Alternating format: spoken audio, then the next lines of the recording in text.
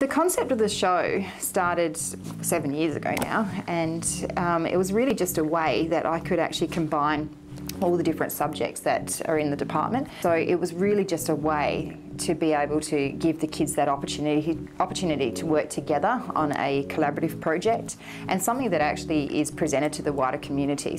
Usually the theme of the Wearable Art Show I think about a year in advance. It's something that normally I'm standing here, and probably standing here right now tonight at the back there somewhere, and looking at the set and trying to come up with a new idea for the next year.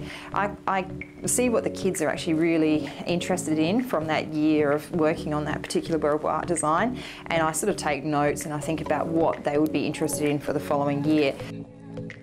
So the very first show was based on Mad Hatters. At the time we were actually looking at an art process which we call synetics, and what we wanted to do is to try and get the kids to really think outside the square. So a lot of the students were looking into things such as using pottery and using cards and using flowers and all these things to sort of combine, manipulate, morph, so forth into their wearable art designs.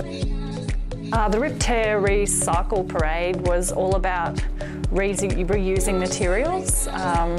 So we had fun sifting through things to find old barrels and materials, and it was all about creating something that was almost like upcycling, really. In 2013, the students were to create designs they could wear that were inspired by architecture, that is, famous buildings and other grand structures. So it was very interesting, and I think it lent itself really well to this event. I recall an animation of Big Ben, and other structures included the Eiffel Tower, the Leaning Tower of Pisa and the Burj Al Arab, among other examples. The Wearable Art Show for 2014 the theme was pop art, and so that's basically about, so it's all about things that are kitschy and advertising mass-produced products and images, and really sort of having a bit of fun with imagery rather than taking things too seriously. So in 2015, the theme for the wearable art was surrealism, the theme where students had to explore this drawn line between reality and one's dreams. So in our graphics class, as soon as the students became familiar with this theme of surrealism, and as soon as the concepts came into play, they started creating exaggerated size on their dresses, colours, and it was quite interesting to see the variety of thoughts that the people had with surrealism, mine being the Wood Queen.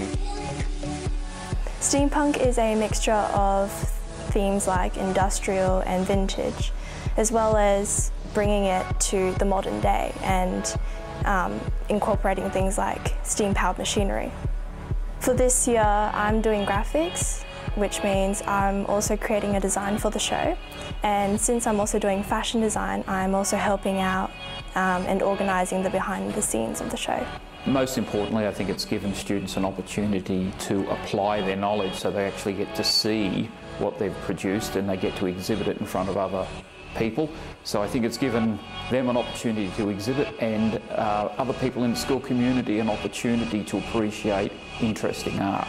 Well, for a start, it's got bigger and it's got more pizzazz in it, and I think the amount of creativity that's being shown is increasing, which is absolutely fantastic.